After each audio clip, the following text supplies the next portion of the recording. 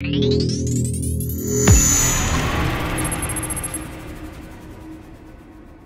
tried to be in the middle where I'm just seeking knowledge, talking about what I know, sticking to my lane and staying away from things that I don't know. Simple as I don't know, you know.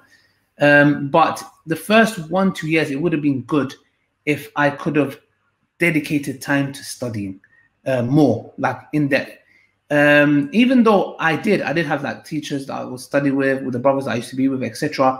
But I think I could have done more. But the thing is, it was the zeal, and I think this is a topic which is really important. But the adab, the etiquettes of a student of knowledge, I think this is what we are lacking greatly, and this is causing disasters and havoc, absolute disasters. Yani, you know, you have like a crime scene, somebody with a gun just shooting everywhere, yeah, and you've got dead bodies everywhere, yeah.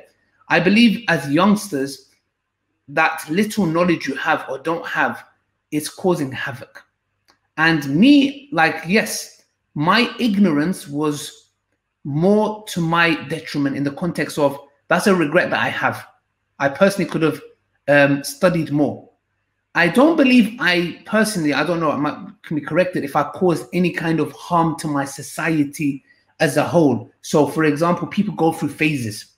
Did I have a phase that I was going through that I led my followers with me?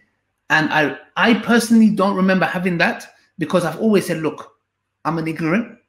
I'm just a neutral. You don't even call me a duat. Just show me as someone that has love for the deen, just trying his best with whatever little knowledge he has, because I've never talked about matters, as far as I know, that are beyond me. I've tried my best to stay away. This is not your lane. Stay away. Shared anyway. Many people ask, you know, have you studied Shamsi? I did study.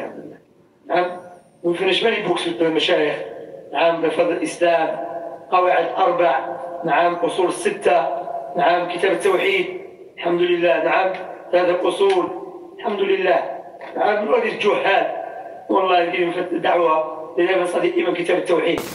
As Ibn Taymiyyah mentioned, scholars mentioned, some Sahaba that did rebel before because the ahadith was not widespread and the books al-Aqad was not written yet, نعم, and they had ijtihad. May Allah please with them all. And Allah taught us how to deal with their mistakes.